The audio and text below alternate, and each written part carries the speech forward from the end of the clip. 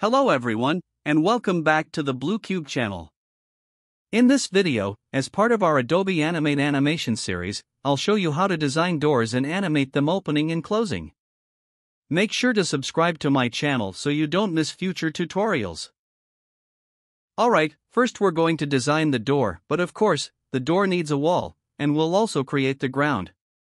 So, I'll start by selecting the rectangle tool. I'll set the zoom level to 75% so I can see more of the stage. Next, I'll pick a color for the ground. Let's choose a darker tone. For example, I'll use this one. Then, I'll draw a rectangle large enough to cover the entire camera frame.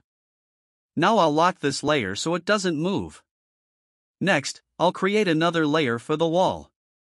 Again, I'll select the rectangle tool, go to the fill color section, and change its color. This color will be for the wall. I'll draw a rectangle like this, that looks about right for the wall. Now, an important point, since we're going to create a door, we need to pay attention to how the wall is drawn. After you've drawn the wall, select it with the free transform tool. When you click once, you'll notice it only shows the fill. But if you click again or double click, it will show both the fill and stroke. Why does this happen? Because when your shape is in object drawing mode, Adobe Animate treats it as an object, so it shows both fill and stroke. However, for creating a door inside the wall, we only want the fill to be selected when we click, not both. Let me show you. If I delete this wall and draw another rectangle while object drawing mode is enabled, then when I click it, both fill and stroke are selected, meaning I can't cut the door from the wall. So I'll delete it again, select the rectangle tool, and make sure object drawing mode is turned off. Now, when I draw the wall and click on it, only the fill is selected, perfect for cutting out the door. That's a very important step. Next, I'll set the view to fit and stay on the wall layer. I'll use the rectangle tool again to draw the door, something like this.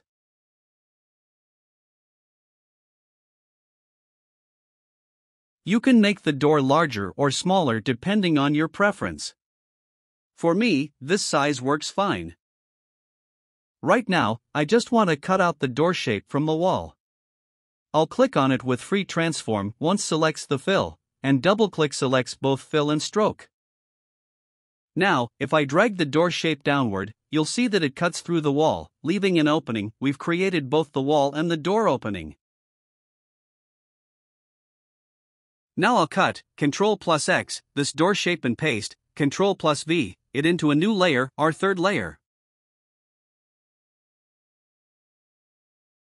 To ensure that both fill and stroke are always selected when we click the door, I'll undo once, double-click it, and convert it to an object. Now, each time I click, both fill and stroke are selected. Let's change the door color. I'll pick a new color that fits better. That looks good. I'll rename this layer door so we can easily recognize it. Next, I'll position the door precisely inside the wall opening. Since my door was a bit larger, I'll zoom in to align it properly. Using the free transform tool, I'll hold Alt and drag the side so that the door and wall edges align perfectly. I'll do the same for the other side, holding Alt and adjusting the alignment. Now, while on this door layer, I'll lock the wall layer so it doesn't move accidentally. Then, using the oval tool, I'll draw a small ellipse on the door. This will be the doorknob. I'll select it, convert it to an object, and place it in position. Let's change its color slightly and make it smaller. Perfect.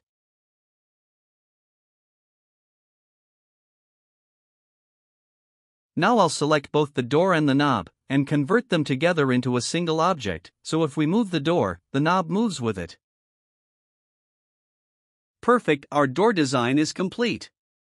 Now let's move on to the animation. I'll extend the timeline by adding some frames. Right-click and choose Insert Frame to create them.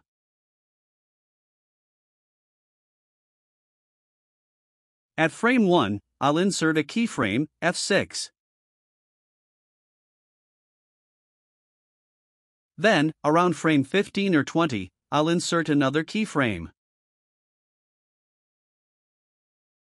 The fewer frames between them, the faster the door will open or close. For now, I'll use frame 20. At frame 20, I'll select the door, hold Ctrl plus Shift, and slightly stretch it from the corner. That looks good. Then, using the free transform tool, I'll move the rotation pivot point to the side edge of the door that will act as the hinge. Now, I'll rotate the door open from that point, and there we go. When the door opens, it looks flat, as if it has no thickness. So, let's fix that by adding a side edge. I'll create a new layer, select the rectangle tool, and draw a thin rectangle on top, representing the edge of the door.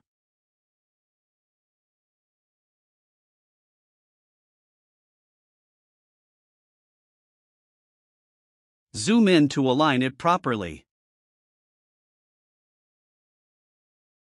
Make sure to double-click and convert it to an object so the fill and stroke move together.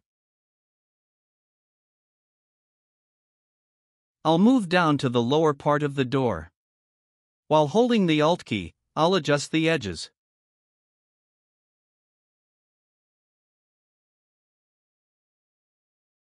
Then I'll zoom out a little to get a better view. Now, while holding Alt, I'll make a copy of this keyframe.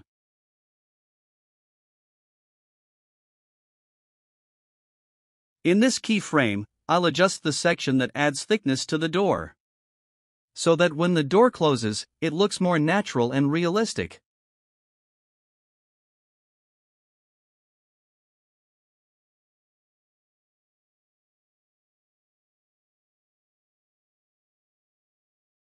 I'll zoom in slightly, and again, while holding Alt. I'll fine-tune the edges to make sure they align properly.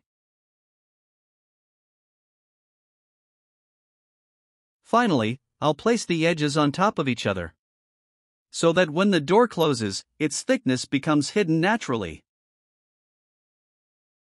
Now I'll zoom out again.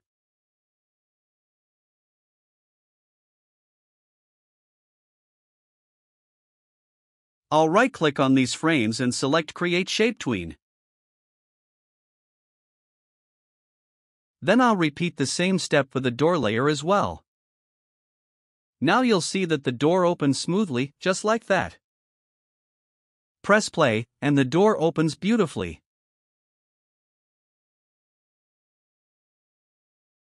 If we want the door to close again, here's what to do. Select all the keyframes, hold Alt, and drag them to where you want the closing to happen.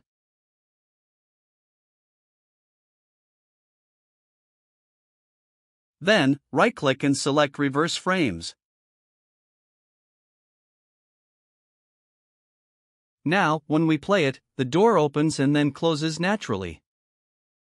You can test it by pressing Ctrl plus Enter, and you'll see the full animation. The door opens, pauses briefly, and then closes nicely. And that's it for this tutorial. If you enjoyed this video, please like it, and if you haven't subscribed yet, subscribe to my channel for more tutorials.